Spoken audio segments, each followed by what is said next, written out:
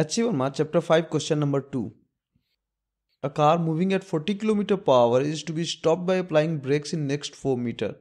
If the car weighs 2000 kg, what average force must be applied on it? The initial speed of car U is 40 km per hour, that is 40 into 1000 divided by 60 into 60 meters per second. Simplifying, we get U is equal to 100 by 9 meters per second. From equation of motion, we have V square is equal to U square plus 2AS. Since the car is to stop, its final velocity V is 0. Also, as per the equation, displacement is 4 meters. Putting the values, we get 0 is equal to 100 by 9 whole square plus 2AS, which implies 2 into A into 4 is equal to 100 into 100 divided by 9 into 9, or A is equal to 100 into 100 divided by 81 into 8 meters per second square. The negative sign here implies that the acceleration of the car must be in direction opposite to the direction of motion.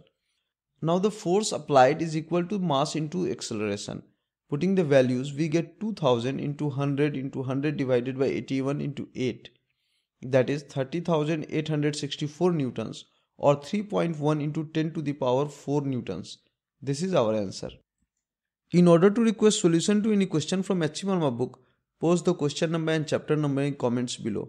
Like and share the video to help other students find us. Subscribe the channel for further updates. Thank you for watching.